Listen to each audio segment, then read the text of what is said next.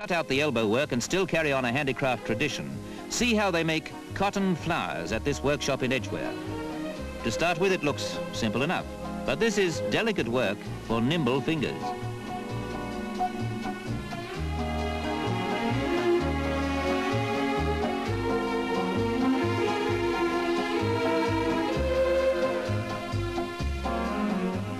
There's no substitute for the skill of the human eye and hand, and this is about as far as they go with automation, putting the spots on an orchid petal.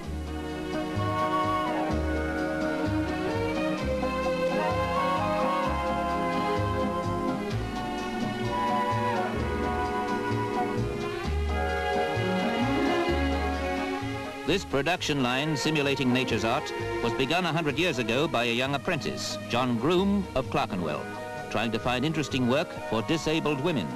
Now it's a lively, thriving business competing in the export market with the more familiar but less satisfying plastic product.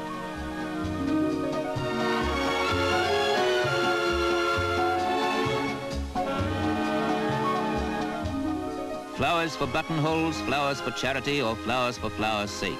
These handmade blooms make a superb show of long-lasting colour that mocks the passing of the seasons. And it's a craft that pays. It takes a deft hand to learn the skillful drill, but